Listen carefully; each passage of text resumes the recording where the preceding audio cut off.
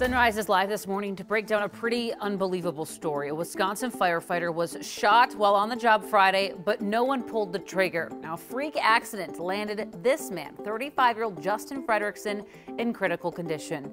Justin's a volunteer firefighter with Wisconsin's Cornell Area Fire Department and was at the scene of a house fire in the small town of Willard, working on an exterior hose line. Now, the house got so hot that a loaded firearm inside of it discharged on its own, firing through a wall and hitting Justin, a 16-year veteran of the department.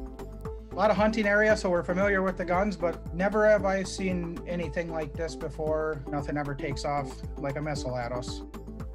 All right, Justin, he was hit in his abdomen and rushed to a local hospital before being airlifted to Mayo Hospital in Eau Claire, and he's currently in critical condition. His department has asked people to keep Justin, his family, and his fiance in their prayers. And if you'd like to help him in his recovery, head to carolyn.com, where we have posted more details and information about how you can send them some donations. But yeah, pretty wild, you guys. What a freak story. I mean, you just think of firefighters having to battle the flames and not necessarily deal with what's in the house, but this time they had to. Yeah. All right, hope he's going to be okay. Alicia, thanks.